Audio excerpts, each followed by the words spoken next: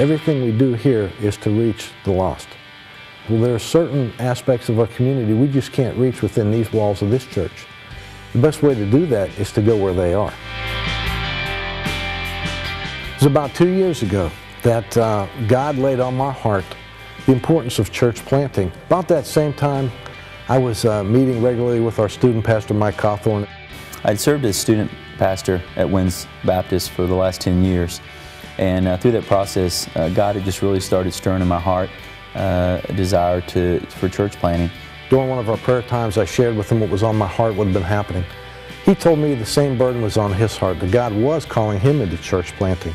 So we concluded that God was to use me as a catalyst for our church to get our church involved in sponsoring Mike as a church planter. And I remember the morning when we asked for those who would like to go and be part of the church plant. The whole front of the sanctuary was filled with volunteers. It just was electric through the church.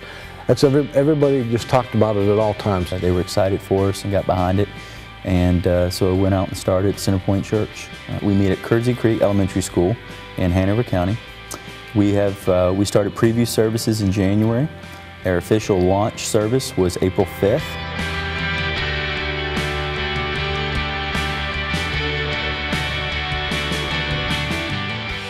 Winds Baptist Church has modeled what it means to be a sponsoring church by their involvement in Centerpoint and willingness to do whatever it takes to expand the kingdom. And because of that model, we believe that Centerpoint will do the same.